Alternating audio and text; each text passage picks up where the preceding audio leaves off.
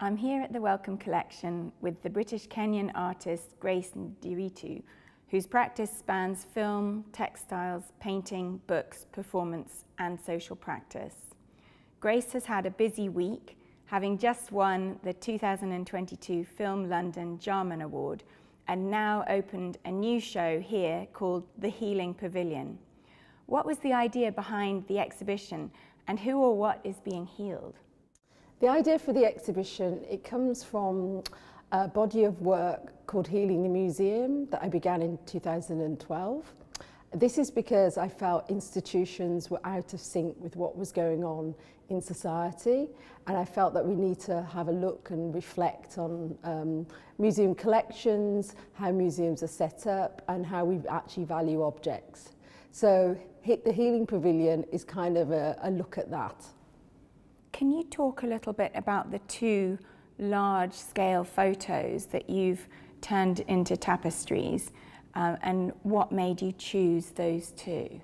Yeah, so the Healing Pavilion consists of an architectural space which is designed like a Zen temple for people to come and contemplate two tapestries. The two tapestries, one is from 1915 and is from an image from that time, from the Wellcome Collection, and it uses museum workers who after work have decided to take their own photograph posing with ethnographic objects. Then the other tapestry uses an image from 1973 from the Ethnographic Museum in Berlin, and that one was a selfie, you could say, from that period of time. It has much more of a comical, dark sense of humour. Again, museum workers are posing after work with ethnographic objects. The two tapestries are titled Repair and Restitution. What impact would you like these works to have on visitors, ideally? I mean, repair and restitution are in conversation with each other. As I say, they're two sides of the same coin, and you need both processes to happen. So repair can be actually an individual process where you come to terms with the past, and restitution can be a legal process which can happen. And now most museums that have ethnographic collections are thinking about that. And for me, I've been working on issues to do with restitutions for a number of years.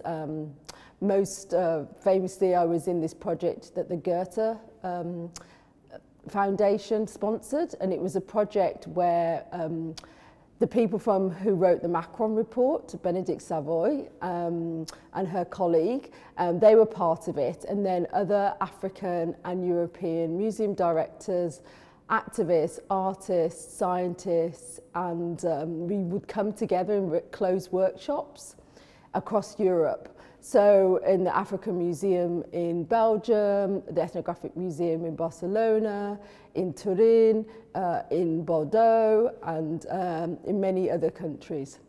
And the idea of that was to actually think about how restitution is going to work. Unfortunately, the British Museum did not take part in that. And so for me, the Healing Pavilion is a way to kind of provoke that discussion and bring it to the British public, because it's really important. Why are museums so significant as a forum for this action? I think because museums, you know, they hold our past, our collective past, and also they can hold our future. For me, museums are democratic institutions in the sense that they belong to us, you know, all of us. And so we should use them and shape them the way that we want them to be shaped. I don't believe in just decolonizing museums and getting rid and erasing the past completely. I think it's much more about transcending and transforming the past. So for example, with the Healing Pavilion, I've actually taken wooden panels from the Medicine Man Gallery, which is a controversial gallery at Wellcome that used to have objects like human remains and different ethnographic objects. And it's actually on the same floor as the Healing Pavilion. And this is the last weekend that the Medicine Man will ever be open. So it's quite a historic moment for this exhibition to happen. So I've taken the panels, imagine, from the Medicine Man Gallery and then put them and built them into the structure of the Healing Pavilion. So not only aesthetically, but also energetically, this transformation and conversation can begin. What was it about the medium of tapestry that appealed particularly? Yeah, tapestry is obviously an ancient medium. It's a medium that has a sense of weight and heaviness.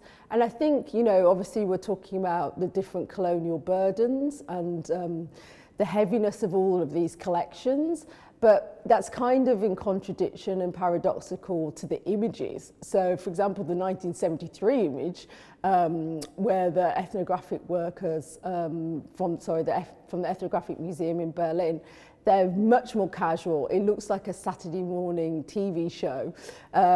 So having the weight of the tapestry, you know, it kind of contradicts it, but actually that's important, you know, that those moments, because those photographs, both sets of photographs, but especially the Berlin one, was never really meant to be seen. It was actually taken and put on a roll of film and just hidden in an archive. And a researcher found it and then sent it to me. And then I was fascinated because I already had the Wellcome image. The Wellcome image is a well-known image that the collection have used before. And in the Wellcome image, all the people are dead because it was taken in 1915. Whereas in the 1973 image, the people are still alive. And so what's important about that is then I was confronted with the fact that they're alive, that in Germany there is the issue of data protection and the fact that these people in this image, they have the right to their own image. And that's because of what happened in the Second World War and afterwards. So then we came to a point where if I wanted to use the image, then I would have to transform their faces. And so we spent a lot of time digitally altering the 1973 faces to protect the people in the image. But this was actually a very complex issue and became quite an institutional debate between Wellcome and Gropersbau, who co-commissioned the tapestries and wanted the tapestries to be made, and the Humboldt Forum, who didn't necessarily want the tapestries to be made, but they are always saying that they want to decolonize their collections and they own the ethnographic collections now. And for me, it was really important for both of these images to be seen because they mark the changes or lack of change of what thinking was happening in museums in the 20th century and leading up to now. Because the project really is about how did we get to where we are today. So the fact that actually from 1915 to 1973, you've got this same attitude towards the collection and the artifacts. Exactly. There isn't really a change in the sense of there's a change in the dress. And maybe the 1915 image, the Wellcome workers are much more stiff and much more proud of the ethnographic objects and let's say more possessive. Workers in the 1973 are much more casual and laid back on the objects. In fact, one of them is actually sitting on the throne. This is a throne from a king in Cameroon that was given to the Germans as a diplomatic gift, at some point during the colonial era. And yeah, the 1973 image, there's kind of like a disregard for actually, and lack of respect, you could say, with the images. But I would say both portraits, I'm not really interested in the individuals in the portraits. I see them just as signifiers for actually a general attitude. And because I'm sure there's lots of hidden images in museums all over Europe and probably in North America with the same sort of kind of selfies after work. Yeah, like I say, it's not really about the individuals, it's really about showing what we were thinking as humans about ethnographic objects at the time. And you've framed both tapestries in different colours. Yeah, the different borders signify different things. For Repair The border is yellow, and this has positive and negative signifiers. So the positive is kind of a sunshine, positive feeling, and the negative is a type of toxicity feeling. And then the pink is actually, pink's kind of signifies, for the 1973 image, an idea of openness and maybe passiveness, whereas the negative association is actually to do with the Third Reich and the fact that the Nazis used to use pink triangles to identify who was not homosexual. So this is also already in the German history of identifying people. So I think it's important, you know, when you're talking about different colour symbologies, colour has always been key into certain times in history. There's also an audio element to this show, isn't there? Yeah, the audio guide is a really important element because it allows people to slow down and contemplate the images on the tapestries. So basically I've recorded several meditations which tell you how to do certain breathing exercises and to slow down, but also give you art historical information about each tapestry and about the pavilion itself. The pavilion I see as a kind of creating a safe space within the museum to talk and discuss difficult issues.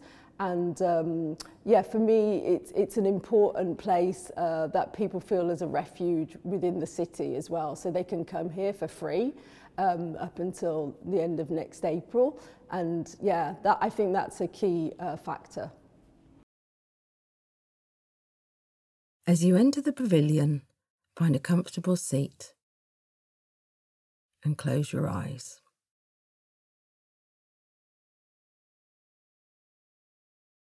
Now focus on the area just below the nostrils and above the upper lip. Focus on the natural breath coming in and coming out. Do not change the breath, just close your eyes. If the breath is long, let it be long. And if the breath is short, let it be short. Let the breath be naturally whatever it is, as we stay here for a few moments in silence.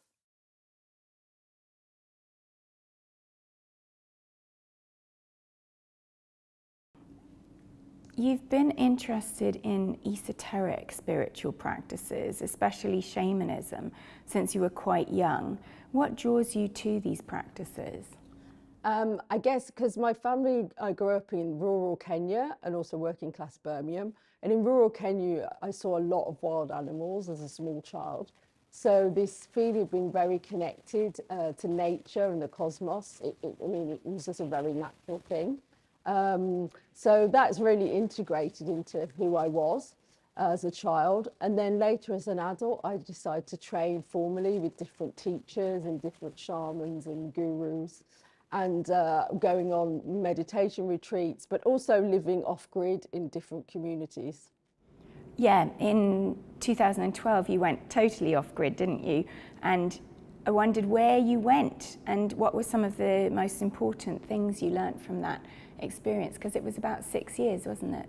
Yeah, I mean, before 2012, I'd already spent some time being in community. So I'd already done some woofing, living on a yoga farm in New Zealand. I'd been to Burning Man by myself in 2005. So I'd already spent quite a bit of time dipping in and out of communities. But then in 2012, I made a decision to only go to the city when it was necessary. Otherwise, I'd always live in rural places or off-grid. And so, yeah, it was an adventure where I would spend time living in monasteries, different Buddhist monasteries.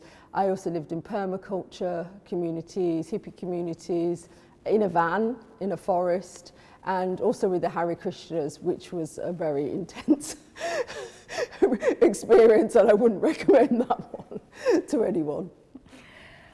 Things are changing slowly, but many people still have prejudices around what they would see as sort of new age, hippie stuff. How do you overcome these kind of obstacles? Well, I guess because I've been doing it for so long and it's just really a natural part of my life. I mean, I feel like my life and my art are very integrated. If you look on my website, I have 2 CVs, a spiritual CV and art CV. And if you follow the trajectories of both, they chart the last 20 years of my growth as a person and as an artist perfectly. And I did that. I decided to put a spiritual CV on my website to kind of externalize and formalize all these things I've been doing. But in my actual life, they're totally integrated. When I was young, it was difficult because I did get a bit of bullying and getting picked on when I was at art school because people didn't meditate then. So they would be like, why are you meditating? What are you doing? But now, I mean, most students in art schools have meditated or tried yoga.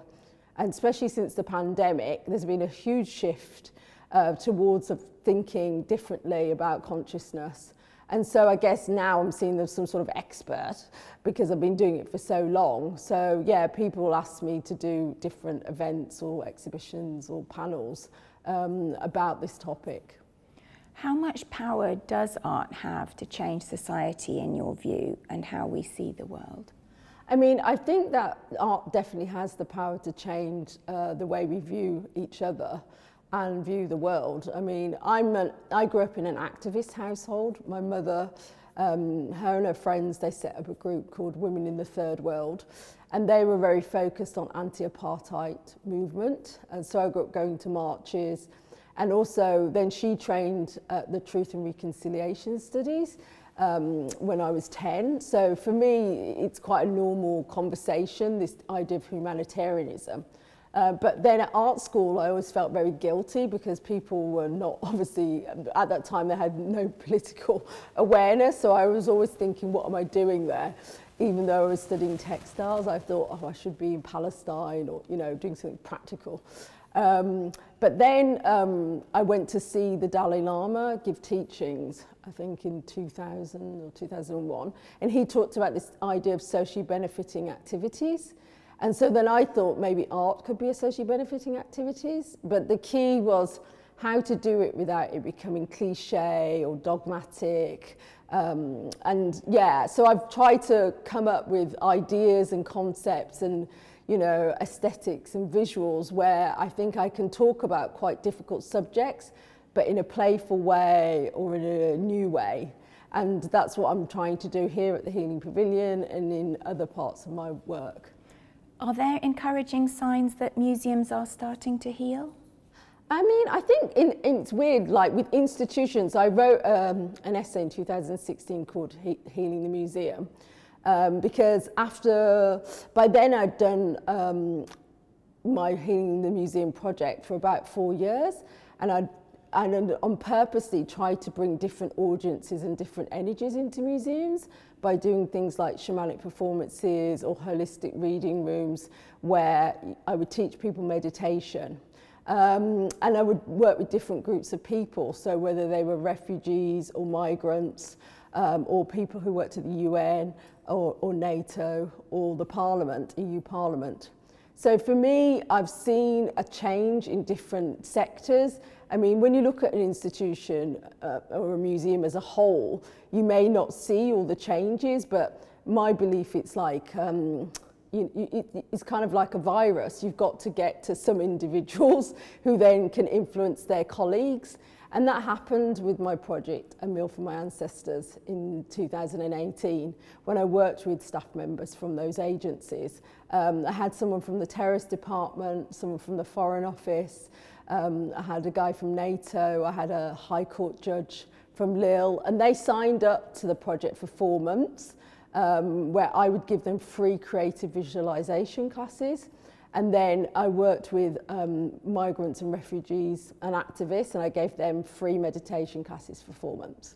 And then I brought the 2 groups of people together, and we did a shamanic performance. And some amazing things came out of that. For example, the woman from the Foreign Office, she had a vision about climate refugees during her shamanic performance.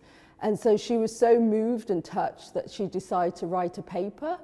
and start a think tank at the EU Parliament about changing the law around climate refugees. And for me, that was a moment where I saw the synthesis of something spiritual, esoteric, performative, artistic, and something practical coming together. And yeah, I was proud of that moment. That's fantastic. So after years when people didn't take your work around spirituality and art seriously, it feels like now you're on a roll. What projects have you got coming up? Coming up soon, I will have two big shows actually in Belgium. One of them is at the SMAC in Ghent, where I've been doing the Artists in Residency program, and I'm also having a mid-career survey. It's called Healing the Museum, and it's actually great because I'll be showing films, I'll be showing parts of social practice, I'll be showing objects, but I'll also be showing all the work I've been doing for the last year, being with the staff, being with the objects, and being with the energy in that building. So that's like the ultimate form of healing the museum, is to become a museum member of staff and then actually look in the museum inside out.